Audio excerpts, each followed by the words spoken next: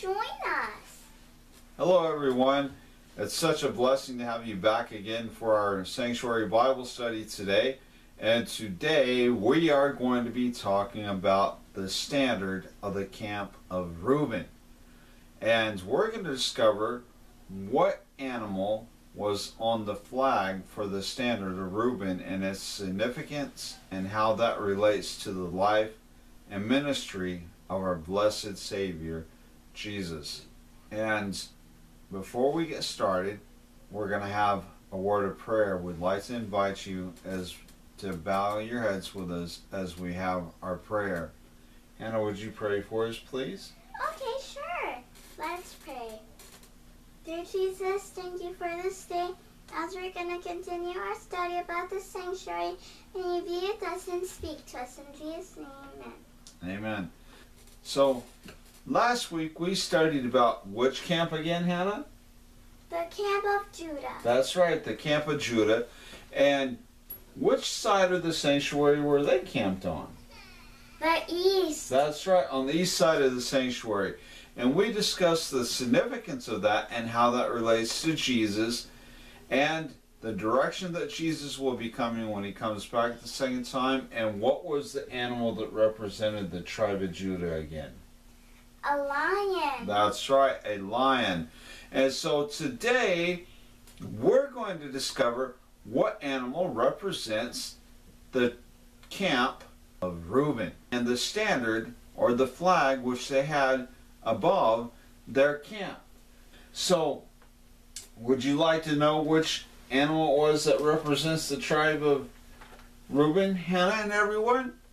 Yes. Okay, so let's turn our Bibles, everyone. And Hannah, would you turn your Bible with us as well to Revelation chapter 4, and let's read verse 7. That's Revelation chapter 4 and verse 7. Would you read that for us, please, Hannah? Okay, sure. In Jesus' name. And the first beast was like a lion, and the second beast was like a calf, and the third beast had a face as a man, and the fourth beast was like a flying eagle. That's right. So it tells us that the second living creature or beast was like a calf, right? Did you catch that, everyone? So, a calf or an ox. So, what animal represents the camp of Reuben, Hannah? The ox. That's right, the ox, or a calf. Now, how do we know, everyone, in Hannah, that it was actually an ox or a calf? How does this relate to Jesus? And what does an ox stand for? An ox stands for sacrifice. That's right, everyone. That's correct, Hannah. So what does an ox stand for again, Hannah? Sacrifice. Sacrifice. Now, how do we know that the ox can be antitype of Jesus and his sacrifice? Well, let's see what Mark has to tell us about the life of Jesus. Let's turn our Bibles to Mark chapter 10, verse 45, and let's see what Mark tells us about Jesus and what he came to do for us. That's found in the Gospel of Mark, chapter 10, verse 45. So, we'd like to invite you to turn your Bibles with us to Mark chapter 10 as Hannah reads for us verse 45. Go ahead and read for us Mark chapter 10, verse 45, Hannah. Okay, sure. In Jesus' name. For even the Son of Man come not to be ministered unto, but to minister and to give his life a ransom for many.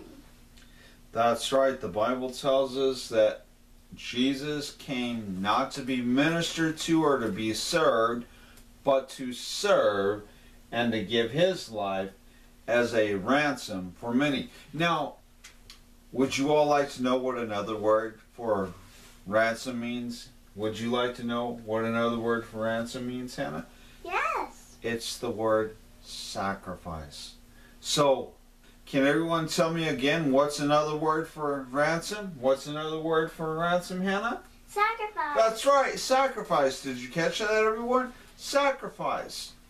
And so in the book of Leviticus, which tells us about the services of the sanctuary, we see that the ox or the calf was also an animal that was used for sacrifice.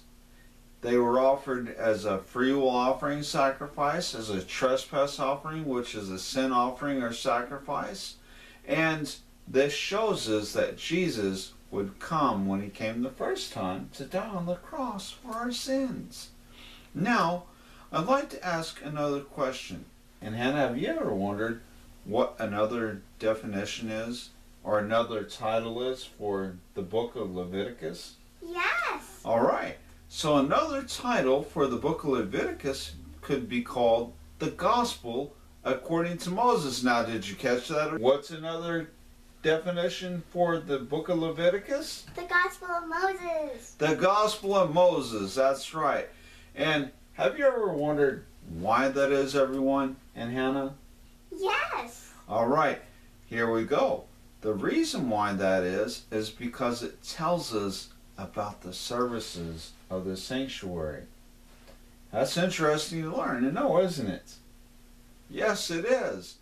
And not only does it tell us about the services of the sanctuary, but like I mentioned a while ago, it pointed forward to the fact that the whole purpose and the mission of Jesus would be, when he was born the first time and came the first time, would to be to offer himself as a sacrifice for our sins on the cross. And that is a wonderful thought, isn't it? Yes, it is. That God loves us so much that before Jesus even came the first time, he had already revealed to us in the Old Testament sanctuary service that when Jesus came the first time, that he would come to offer himself as a sacrifice for many, like we just read in the Gospel of Mark, chapter 10, verse 45. Thank you, everyone, for your response, and thank you, Hannah, for your response as well. You're welcome. Now, have you ever wondered what the Gospel of Mark tells us about our Lord Jesus? Yes. All right, would you like to learn what it tells us about what the Gospel of Mark tells us about our Lord Jesus, everyone, Hannah?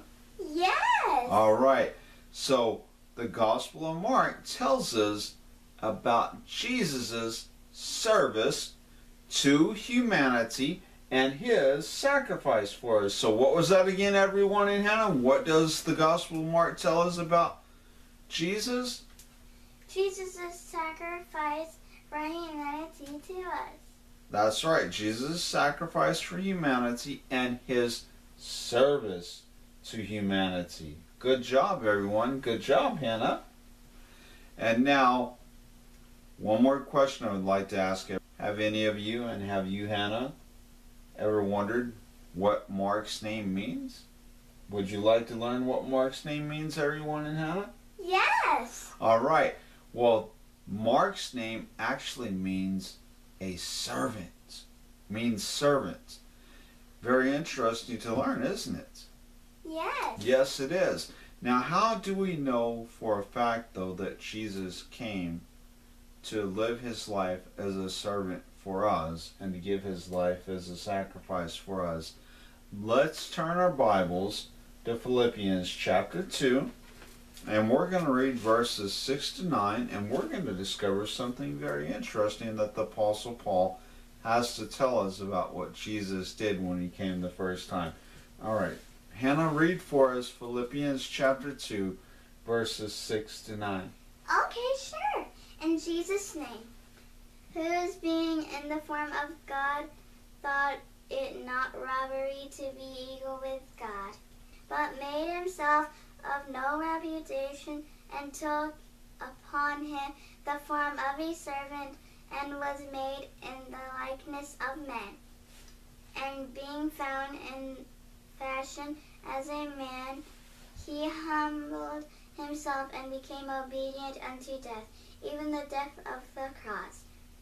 Wherefore God also hath highly exalted him, and given him a name which is above every name.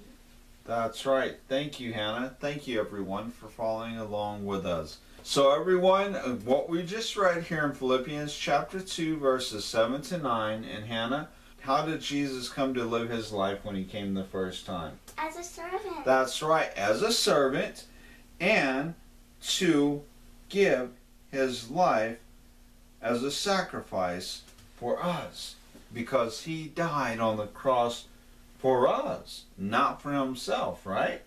Yes. That's correct. Now I want to also share with us verse 10, because we read in verse 9 how it said that God has highly exalted him and given him a name which is above every name. Now, how is it that God has highly exalted Jesus, everyone, in Hannah? How is that? Would you like to learn how that is? Yes. All right. So we know that the Bible tells us that God has given Jesus a name that is above every name, and this is how he has highly exalted Jesus, because here we're going to discover in verse 10, notice what it says, that at the name of Jesus, every knee should bow of things in heaven and things in earth and things under the earth. Everyone will bow at the name of Jesus and confess that Jesus is Lord to the glory of the Father. And this is how he is highly exalted above everyone. And everyone will acknowledge the kingship and the lordship of Jesus. Some willingly, and unfortunately there will be those also that will have to do it because it will be forced from their lips, not because God forces them, but because they acknowledge the lordship and kingship of Jesus, that he's the rightful sovereign of this universe and of our world. But what's even more important? Would you like to learn what's more important, everyone, in Hannah? Yes. That we, in this life that we have right now, learn how to accept and acknowledge the lordship and the kingship of Jesus in our lives, so that we can be among that group that willingly confesses that Jesus is Lord and King according to the glory of the Father. And so we see here that in our study that the ox represents an animal of sacrifice and of service. And it shows us the life that Jesus came to live in our behalf, so that he could save us from our sins, but not in our sins. And here's another interesting point I'd like to share with you, Hannah, and with everyone. Because when Jesus died, did he remain in the grave? No. No, he's not in the grave anymore. Where is he, everyone? And where is he, Hannah? In heaven. That's right. Jesus is in heaven right now, in the most holy place of the heavenly sanctuary, ministering in our behalf before our Father during these times of the investigative judgment. But soon, Jesus is going to come back, and we want to make sure that we're ready, don't we? Yes. Yes, that's right. So as we bring our study to a close and we summarize this study, we can see that we've learned from our study today about the camp of Reuben and the ox, that we have learned that the service and sacrifice of Jesus can be seen in the activities and the services of the Old Testament sanctuary service. So we hope you were blessed by our study today on the camp of Reuben and how the ox relates to the life of Jesus. And next week, we will be taking a look at the camp of Ephraim, and we're going to discover what the symbol is, or the standard is, for the camp of Ephraim, and how that relates to the life and ministry of Jesus as well, too. Are you excited for next week's study, Hannah? Yes. Yes, and I hope everyone else is as well, too. We hope you've been blessed by our study. And let us have our closing prayer. Let us pray.